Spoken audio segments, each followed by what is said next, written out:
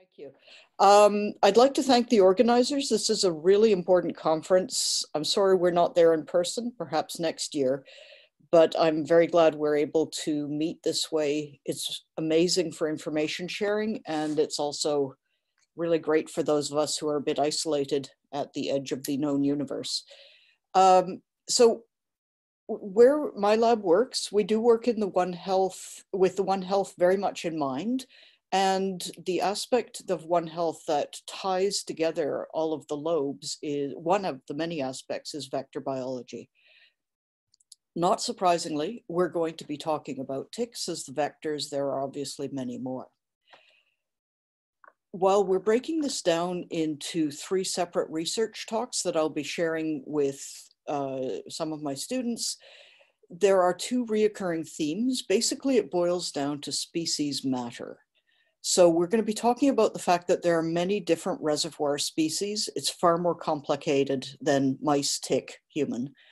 And there are also many Borrelia species. And I'm going to leave you with the thought that perhaps we have been too narrow in our lab studies, focusing just on Borrelia burgdorferi, and we need to open up and see what's in nature to really understand what animals may be suffering from. The way the talks will work is I'm going to start with the human aspect of it.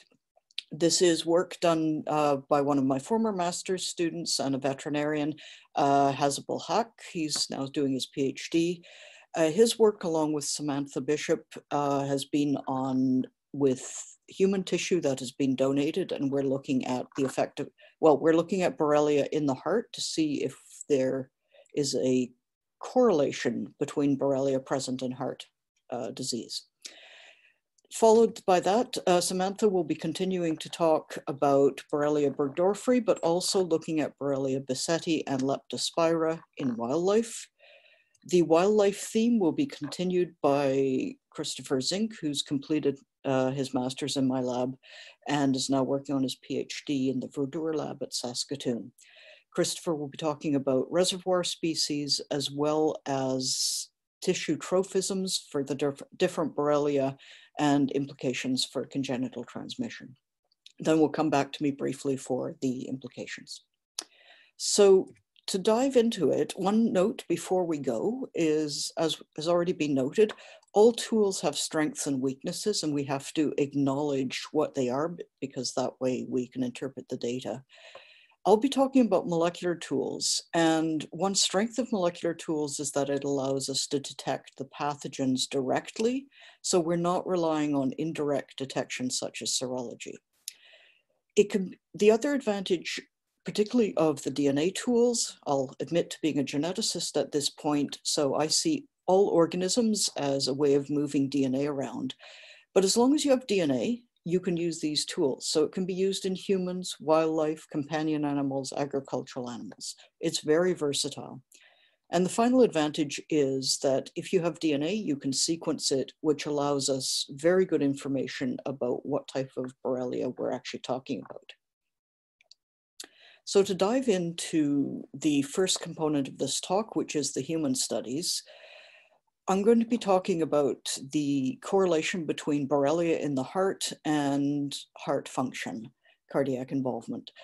So as not a surprise to anyone here, if not treated early enough in infection to eliminate infection, the spirochetes, the Borrelia spirochetes, will replicate and they will disseminate in the body. They disseminate pretty much anywhere, and there's no reason to think the heart is going to be immune. The heart is no exception, so Borrelia can establish there.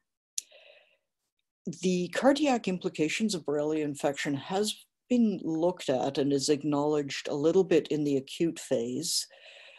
There's a correlation with atrioventricular block and pericarditis. In the chronic phase, there is much less information. There are a few case studies. A lot of the problem in investigating the role of Borrelia in the chronic phase on cardiac function is that chronic Lyme disease is not necessarily accepted as a thing, so how can it have an effect? So this is an area that requires more investigation. This was one of the aims of this study, was to ask the very simple question, is there a correlation between the presence of Borrelia in cardiac tissue in human individuals who have had Lyme disease or have Lyme disease and who have cardiac dysfunction? Our methods are the methods we use for pretty much anything. For a geneticist, tissue is tissue. So we will take tissue from human and animal specimens, living and dead. Those organs are harvested by the appropriate pathologists and sent to the lab. We can receive tissues either in ethanol, which can be used to extract DNA, so we amplify it by PCR and send it and get it sequenced, or we receive tissues as formalin-fixed tissues, which is good for fluorescent in situ hybridization, also known as FISH, or immunohistology. The two donors who in fact started this study by approaching us and saying, look, can we contribute to your research? This was in fact donor one. So both of our donors, donor one and donor two, very creatively named, are or were residents of areas of Canada that are considered endemic for ticks and Lyme disease. Donor one had both recreational and residential exposure to ticks, family members with Lyme disease, and Lyme-like symptoms that were reported in her early 60s. Although her Canadian serology was negative and her US Western blot was equivocal, because of the symptoms, her physician provided a clinical diagnosis of Lyme disease, and that was followed up with aggressive long-term antibiotic treatment. The result of that treatment was a return to complete health. The only flaw in this individual's health was that aortic valve replacement was required 9 years after the first illness due to a calcified aortic valve. From that, we received biopsy tissues. And I'd also like to note this is the only study where we've had the enthusiastic participation of 3 different physicians, which was a nice change. Donor 2, the story is somewhat more depressing. We're talking about an individual who was a resident of a highly endemic area. The individual exhibited Lyme-like symptoms and rashes at a young age. Lyme disease was not considered at the time. The immediate symptoms, the most pressing symptoms, were cardiac symptoms. The individual was hospitalized, discharged upon stabilization, but over the next 10 years, the individual had increasingly difficult health situation with migratory arthritis, particularly involving the knee joint, rashes, fatigue, neurological symptoms. The family did eventually push for Lyme disease testing. Canadian serology was negative. The Western blot was positive. However, because the Canadian serology was negative, there was no Lyme disease treatment. Donor 2 died 2 years ago at the age of 17 from heart failure. This study was initiated by her family. Okay, for methods I've already mentioned, we're looking at samples both in DNA and formaldehyde fixed. For donor 1, we had both. For donor 2, we only had the standard paraffin blocks from autopsy. I'm going to go through the results, basically technique by technique. So for donor 1, for the nested PCR results, I'm not going to delve in how nested PCR works. It's suffice to say that it's a sensitive and specific technique for amplifying low abundance DNA. We received 3 tissues from donor 1.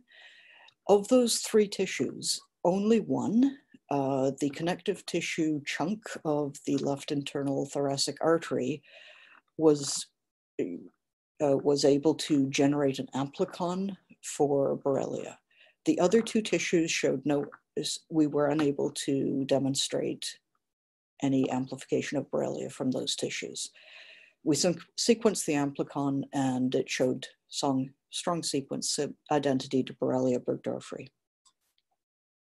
The picture on the top right demonstrates amplicons on a gel, sort of the standard molecular stuff.